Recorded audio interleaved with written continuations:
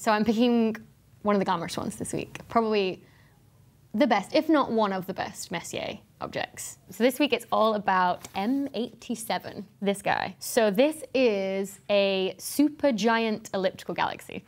Supergiant, which always makes me think of the Rick James song, you know, that's like supergiant, supergiant. Oh, yeah, super freak. It always makes me think of supergiant. Okay, so anyway, you can cut that out, but that's what it makes me in your dreams. So yeah, this is one of the most massive galaxies known in the universe. It's like the heaviest galaxy we know of. The Milky Way's mass is about 580 billion solar masses. So about 580 billion times the mass of the sun is contained in the Milky Way. But in M87, it's more like 2,400 billion times the mass of the sun. So this thing is big. It also has the largest supermassive black hole at its center as well. This is the galaxy here. And this huge, big blue jet thing is being produced by the supermassive black hole in the center. It's energy that's being radiated out from the accretion disk around the black hole. It's going at the speed of light, but actually due to the geometry of this system that you look at it, it actually looks like it's moving at faster than the speed of light. And it's something we call superluminal motions. The jet's made of gas and particles. Radiation is obviously what you see. So you get a lot of electrons in there. You get stuff called like synchrotron radiation. It's giving out a lot in the radio as well. So this is a really famous radio galaxy. Look how beautiful that is. I mean, it's false color, but it's really showing you where the high energy stuff is. So the galaxy now is this sort of tiny spot in the center, and it shows you, really how extensive those radio jets actually are from the black hole itself. These black holes tend to give off two jets, so they give it off symmetrically, either side of the black hole. You can imagine it one way and the other way.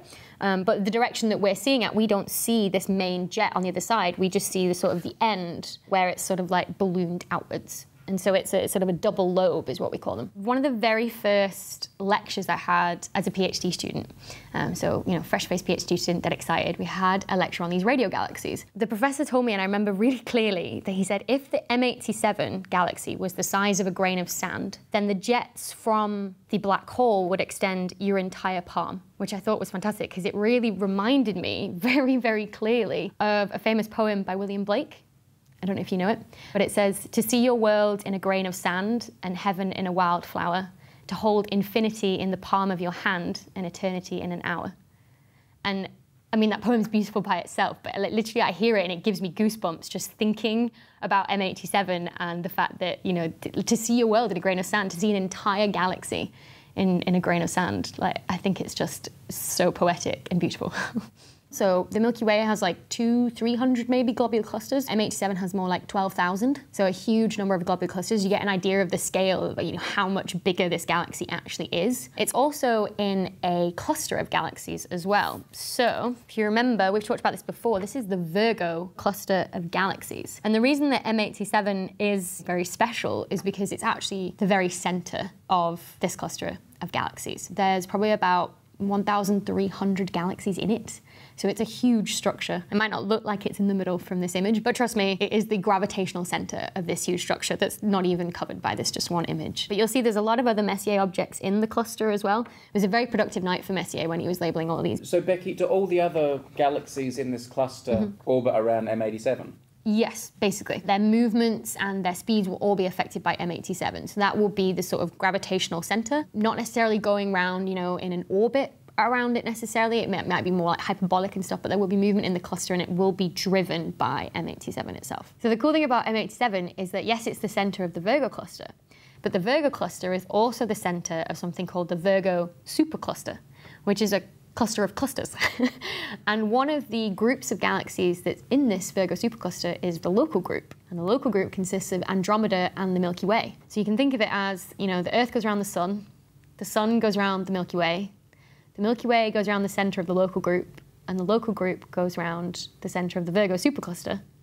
The center of the Virgo supercluster is the center of the Virgo cluster, which is M87. So basically, our entire galaxy is also influenced by M87. Basically, the Earth is technically going round M87.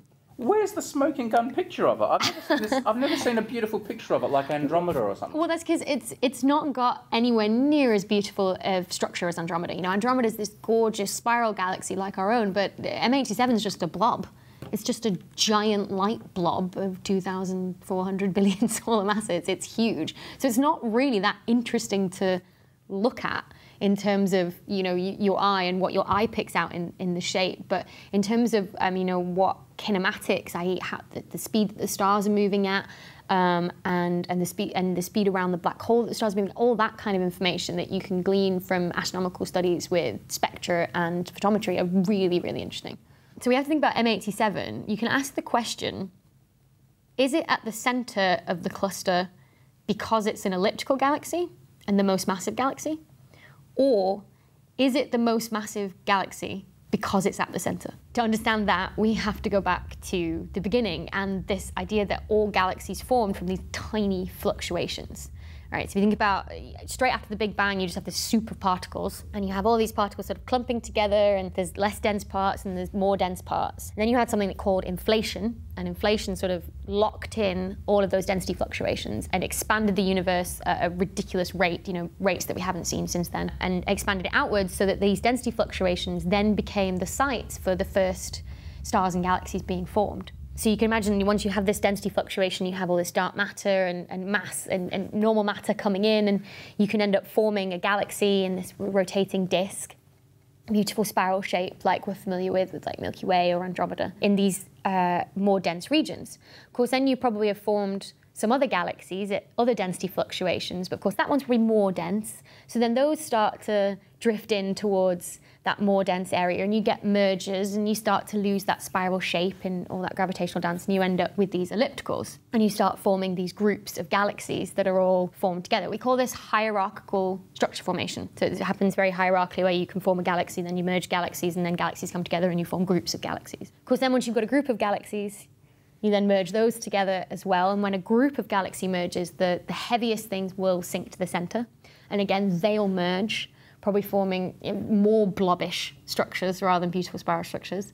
And then that's the heaviest thing in the center of that, what's become the cluster of galaxies.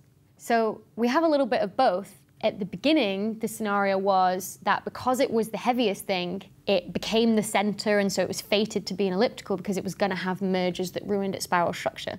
But then by the time you started merging groups and clusters of galaxies together, it was fated to be the center because it was an elliptical, because it was the heaviest thing in the actual group of galaxies that before the merger. Like it reinforced its position. Exactly, yeah. It was like, now because I am the biggest thing, I'm still going to continue to be the biggest thing. And so you have a little bit of both happening.